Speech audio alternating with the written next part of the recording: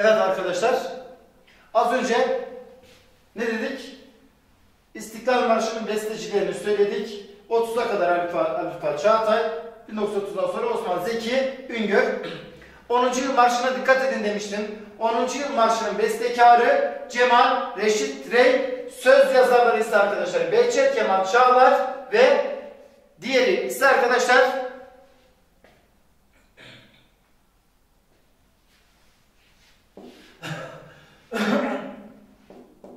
Faruk Nafiz Çamlıbel.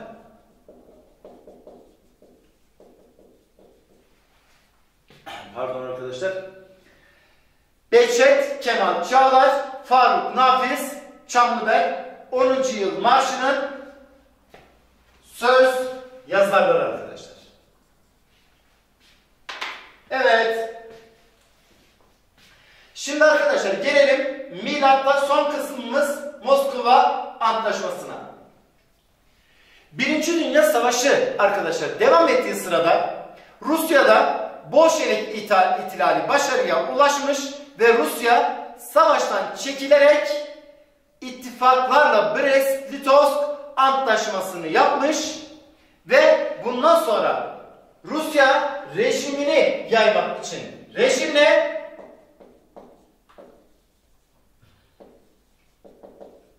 sosyalizm rejimini yaymak için arkadaşlar Türkiye ile dost devlet olmuştur.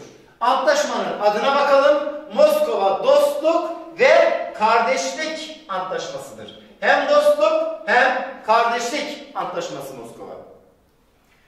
Bakın özellikle arkadaşlar sizden ricam şu, sakın Sovyet Rusya'yı İtilaf Devleti diye almıyorsunuz.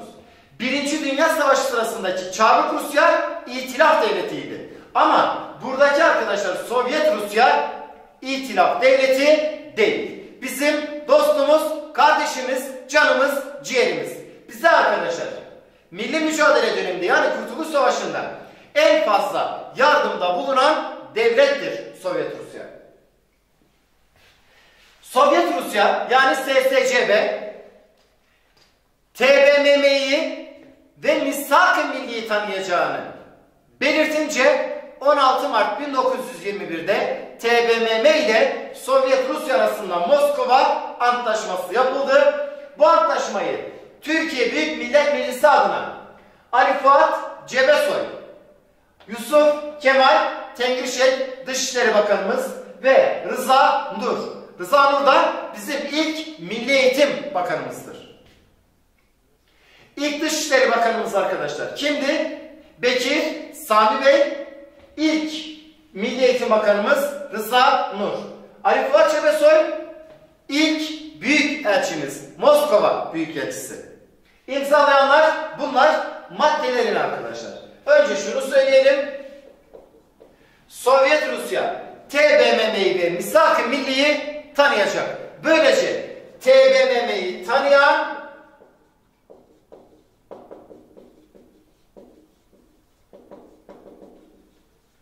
ilk büyük devlet veya arkadaşlar ilk büyük devleti görmediniz.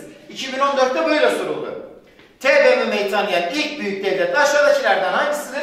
Bu olmasa TBMM'yi tanıyan ilk Avrupa devleti diyecek. Sovyet Rusya TBMM'yi tanıyan ilk büyük devlet veya ilk Avrupa devleti. TBMM'yi tanıyan ilk yabancı devlet Ermenistan. İlk Müslüman devlet Afganistan. İlk büyük devlet veya ilk Avrupalı devlet Sovyet Rusya ya da Rusya diyoruz. Maddelerden arkadaşlar bir tanesi önemli, bizim için çok çok önemli.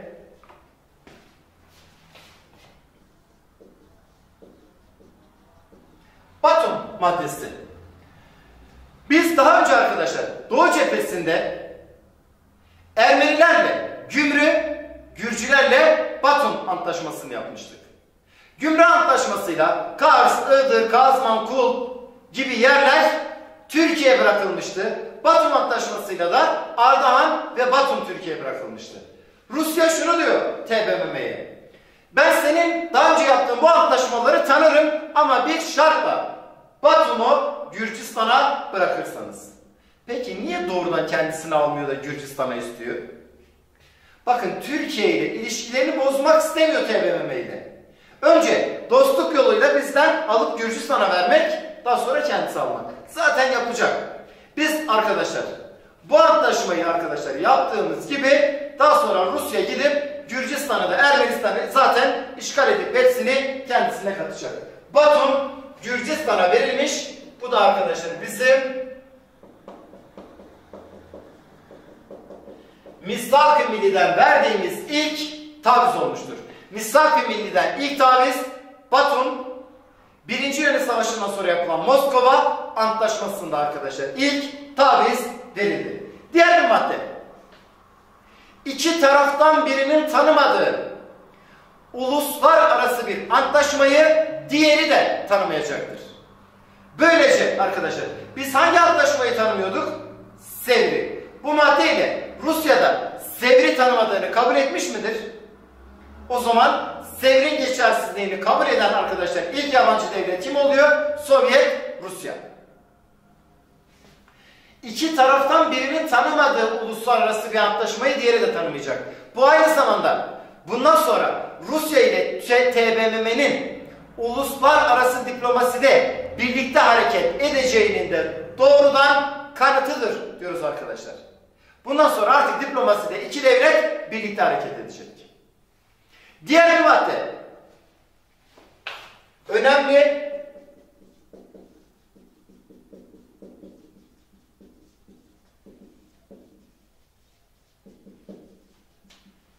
Çarlık Rusya ve Osmanlı Devleti arasında yapılan bütün antlaşmalar geçersiz sayılacaktır.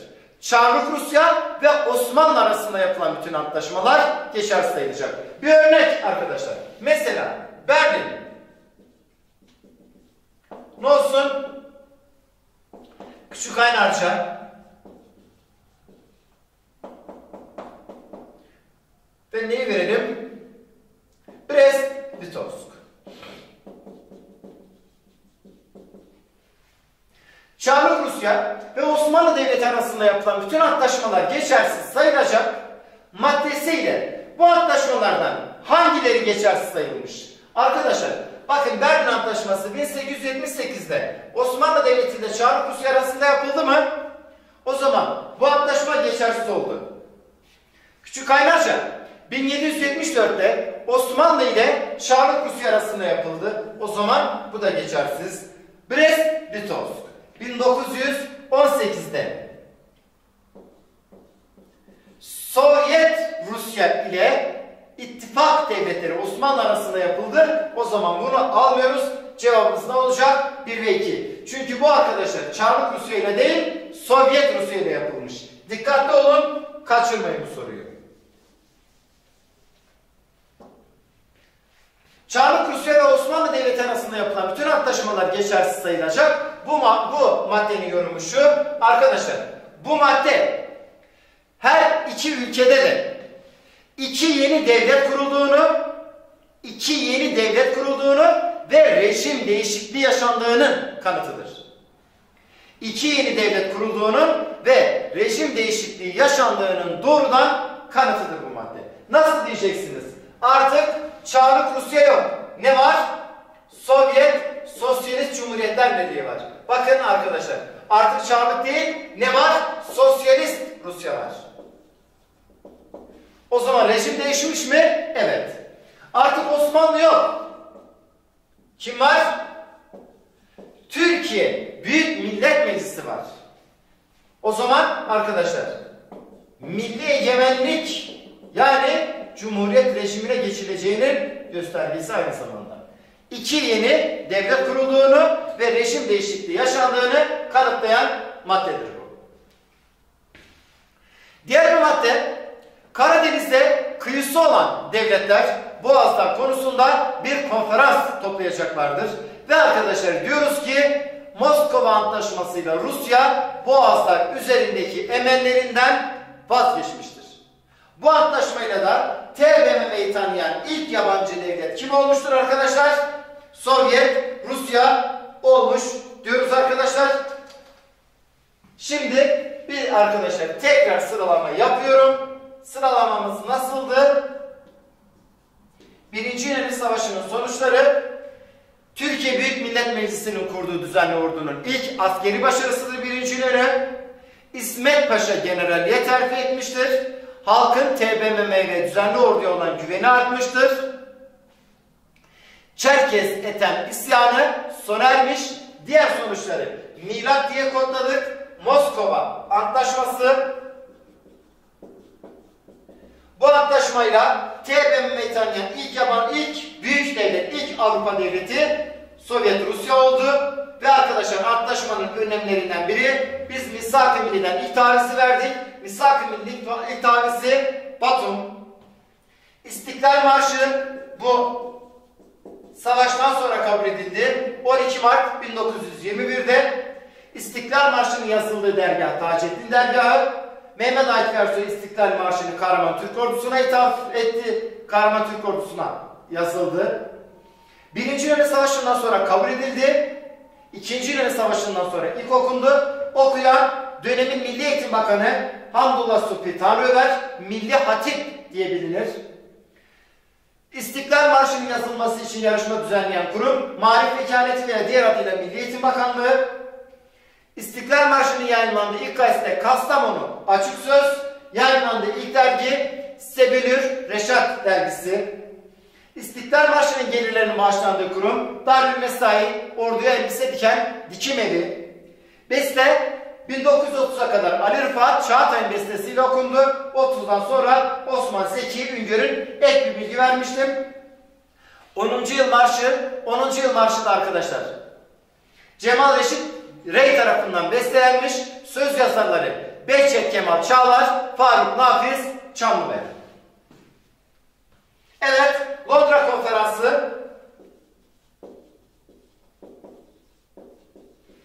Londra Konferansı'na TBMM doğrudan İtalya aracılığıyla davet edildi.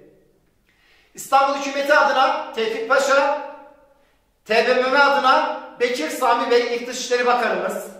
Bekir Sami Bey arkadaşlar bizim adımıza katıldı. Londra Konferansı ile İtilaf Devletleri TBMM'nin hukuki varlığını ilk kez tanıdılar. Konferanstan sonra Bekir Sami Bey görevinden alındı. Neden? İngiltere ve Fransa ile eşitliğe aykırı ikili antlaşmalar yaptığı için yerine Yusuf Kemal Tengrişek geldi. Afgan Dostluk Antlaşması. Bu antlaşmayla TBMM'yi tanıyan ilk Müslüman devlet kim oldu? Afganistan ve 1921 Anayasası diğer adıyla Teşkilat-ı Esasiye kabul edildi. Sıralamamız nasıldı? Teşkilat-ı Esasiye 1, Londra Konferansı 2, Afgan Dostluk Antlaşması 3, İstiklal Marşı 4, Moskova Antlaşması 5. Zaten sıralamaya göre gittim arkadaşlar. Burada da kodlamayı bir daha hatırlayın diye milatı verdik. Birinci İnönü Savaşı arkadaşlar bu. Şimdi gelelim İkinci İnönü Savaşı diyeceğiz.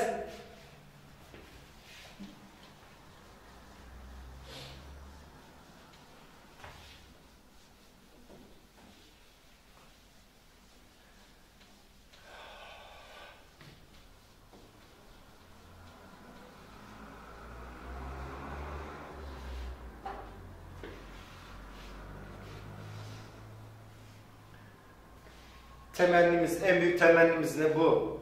Lanetin bir an önce ortadan kalkması, artık rahat bir şekilde davranmak, yüz yüze eğitimimize başlamak. İnanın şu anda o kadar isterdim ki yüz yüze bir sınıfta sizinle beraber olmayı. Gelelim arkadaşlar İkinci İnönü Savaşı'na.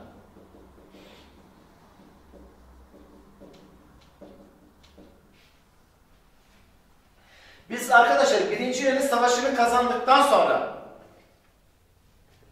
Londra Konferansı yapılmıştı. Londra Konferansı'nın amacı neydi? Yunanlara zaman kazandırmaktı değil mi?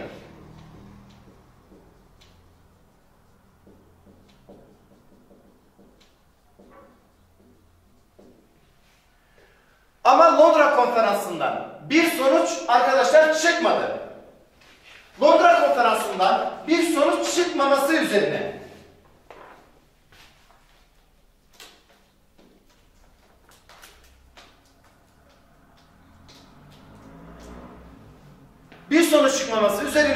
Yunanlar tekrar arkadaşlar aynı hattan taarruza başladılar.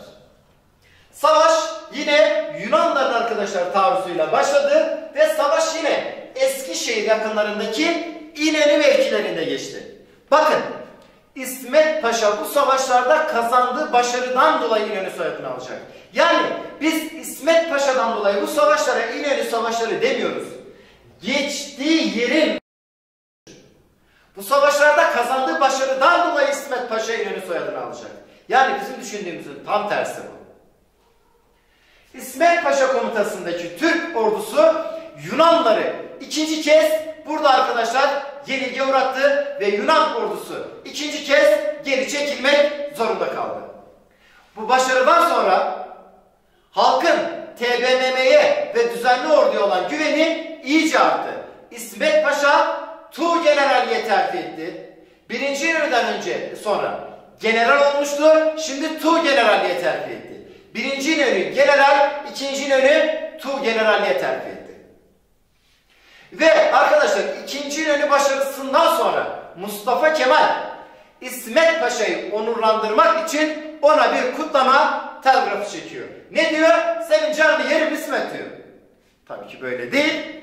Ne diyecek? Siz orada sadece düşmanı değil, milletin makus talihini de yendiniz demiştir.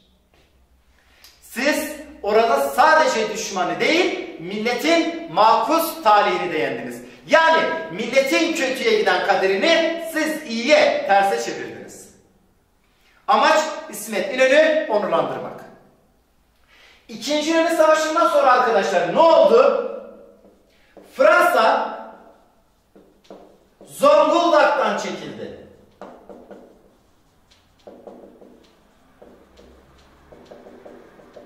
Birincisi bu. Fransa Zonguldak'tan çekildi. 2. İngiltere Malta'da sürgünde tuttuğu 40 Türk esiri serbest bıraktı.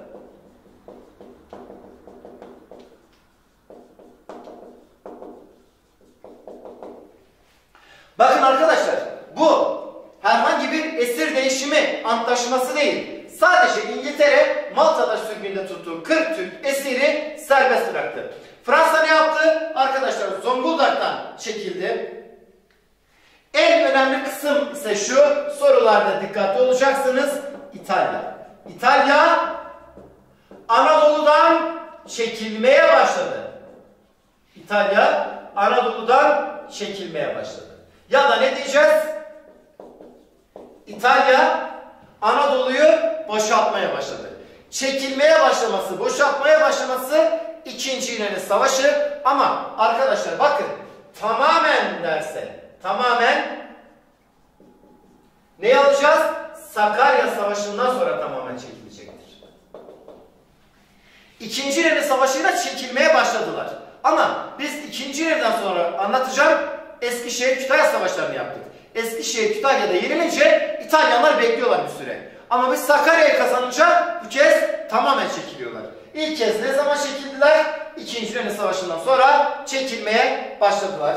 Diğer bir sonucu, İstiklal Marşı ilk kez bu savaştan sonra okundu demiştik arkadaşlar. Değil mi?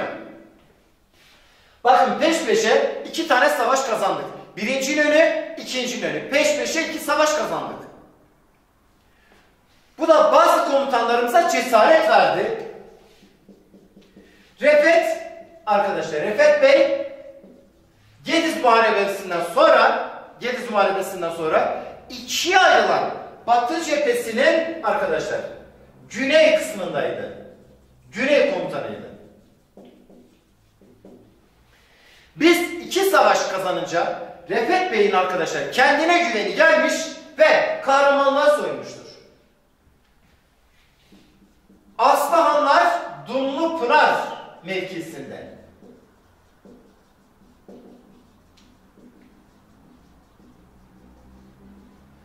Yunanlılar üzerine bir taarruz hareketi düzenlemiş ama arkadaşlar bu taarruz hareketi başarısızlıkla sonuçlanmıştır. Bu da Türk ordusunun daha taarruza hazırlıklı olmadığını göstermiştir. Türk ordusunun da arkadaşlar taarruz gücüne ulaşmadığının doğrudan kanıtıdır. Refet Bey komutasında Aslıhanlar Dumlupınar taarruzu yapılmış. Bu taarruz hareketinin başarısız olması Türk ordusunun daha taarruza hazırlıklı olmadığını, daha taarruz gücüne ulaşmadığını kanıtlamış. Bundan dolayı arkadaşlar Batı cephesi ikiye ayrılmış mıydı? Ayrılmıştı. Ama Aslıhanlar Dumlupınar taarruzundan sonra Batı cephesi dikkat tek bir komutanın emri altında birleşti.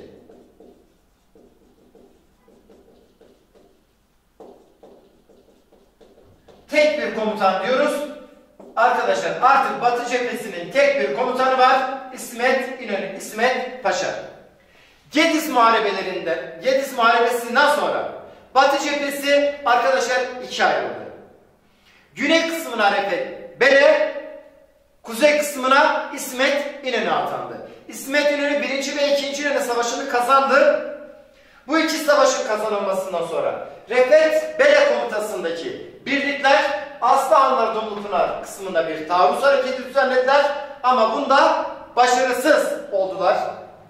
Aslıhanlar Dumlupınar taarruzunun başarısız olması üzerine Batı cephesi arkadaşlar tek bir komutanın emri altında birleşti. Kimin emri altında? İsmet İnönü'nün emri altında birleşti arkadaşlar. Bir sonraki arkadaşlar videoda görüşmek üzere. Kendinize iyi bakın. Görüşmek üzere. Test günde buluşmak üzere diyelim.